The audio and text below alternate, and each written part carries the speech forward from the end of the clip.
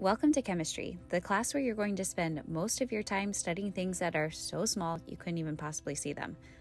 So let's talk about atomic structure. And in case you are struggling to determine the number of protons, electrons, and neutrons, this is the video for you. So let's get started with barium. This top number that you see in this upper left-hand corner, this is just looking at a box on the periodic table, is going to be your atomic number. It's going to give you the number of protons. And if I have 56 protons, it can only be barium. If I change the number of protons, I'm changing the identity of the element. The larger number that you see on the bottom is going to be the mass number. That's your protons plus your neutrons. If you're trying to determine the electrons, a neutral atom, which means uncharged, charge of 0, it's going to be exactly the same as the number of protons or your atomic number.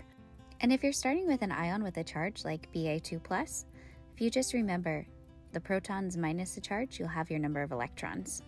And then finally, Ba is just the chemical symbol that tells us this is barium. And what do you do when a chemist dies? You bury him. I know, terrible. Follow for more corny chem jokes and videos like this. Let me know if it helped you out.